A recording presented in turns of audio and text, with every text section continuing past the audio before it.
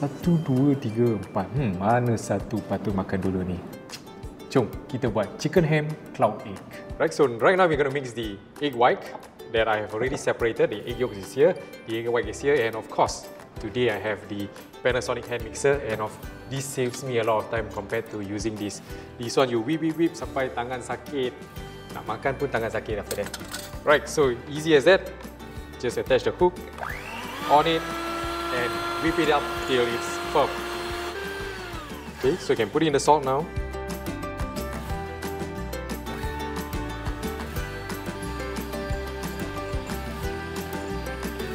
Right, so right now I'm going to check it's ready or not. As you can see, it's so firm as that. Okay, so to release this, just press the button here. Don't waste, jangan bazir. Right, so nak test ready or not? Like that. So it's ready. Put in the Parmesan cheese. Okay, so apa cheese pun boleh lah. Cheddar cheese, Parmesan cheese, apa-apa cheese yang ada kat rumah boleh je masuk. Okay, so divide the mixture into 4 and just make a hole in the middle for your egg yolk later on.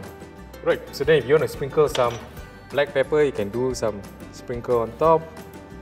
Black pepper, mixed herbs, apa-apa pun kita boleh je. Apa yang kita suka, kita letak. Right, so right now I'm going to put it into the oven for 4 minutes.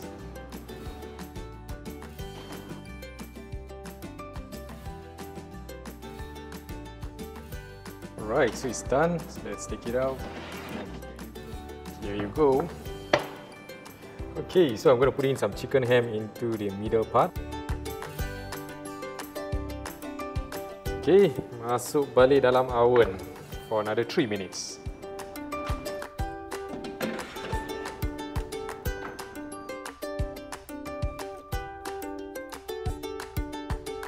Wow, so just look at how beautiful this cloud is. Alright, so dia gebu sangat, so kena slow-slow.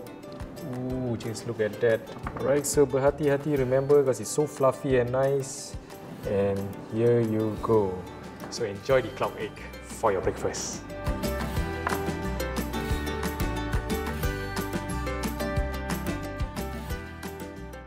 Panasonic.